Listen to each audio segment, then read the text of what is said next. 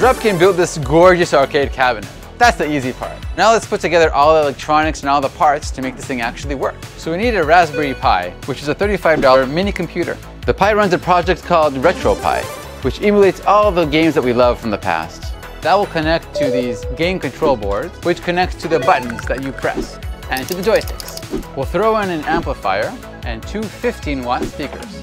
And we'll lock the buttons in place. This is the part that translates the mechanical motion into an electrical circuit close. Now we'll put in the joystick. We'll wire the buttons to the game control board. We hook up each game control board to the Raspberry Pi. We connect the speakers to the amp. We used an old screen that we found lying around in the lab. And now from this, we have this. Round one. You win. Finish him!